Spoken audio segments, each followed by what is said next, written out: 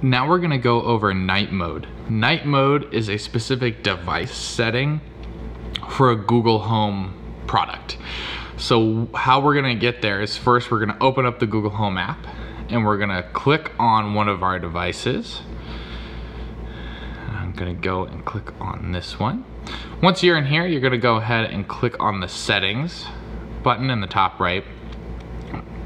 And you're gonna scroll down to night mode. And you're gonna go ahead and open it up and you're gonna go ahead and wanna enable it, right? So what does night mode do for you? Basically, you set up a schedule for when you want it to run. So I have it running from 9 to 7 a.m.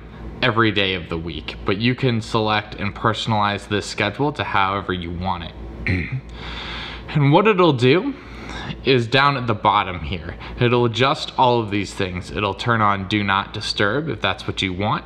It'll turn on LED brightness to whatever you've set it to here, and the max volume at night.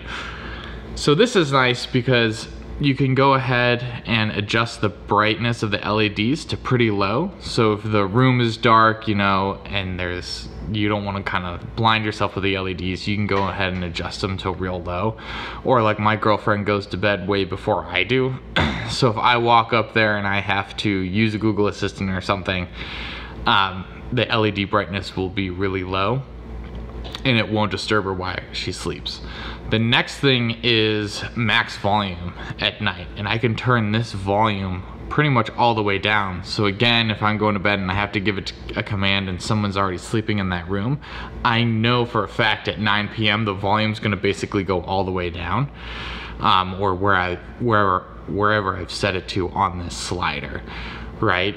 Now you have to go and set this night mode for each individual speaker you want it to run on, and you'll have to adjust all of these different settings for each individual speaker. Just because you do it once doesn't mean it's gonna change all of your Google Home device night mode settings to this. It's again individual speaker, not across the board, which is kind of nice because you might want this to run in the bedroom speaker but not necessarily the one downstairs.